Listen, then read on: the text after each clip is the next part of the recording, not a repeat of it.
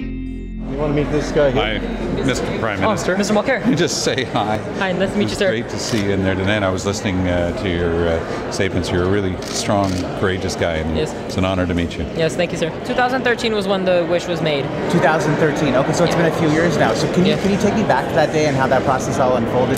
Take me from then to now. Basically. Okay, so basically the night before, I had Harvey's, so I was all loopy and confused, right? And that's usually what happens to me when I eat fast food.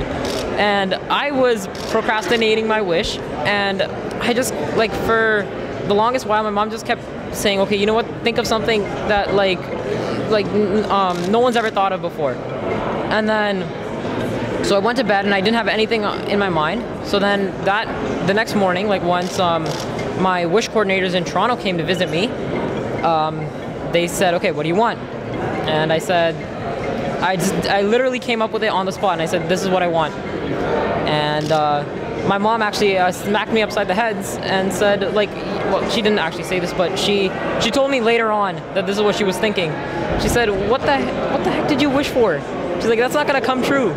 And then within a couple of weeks, we heard from them, and they said, oh yeah, it's coming true. And at that point, we were screaming. I said, oh, and then the derogatory term for excrement.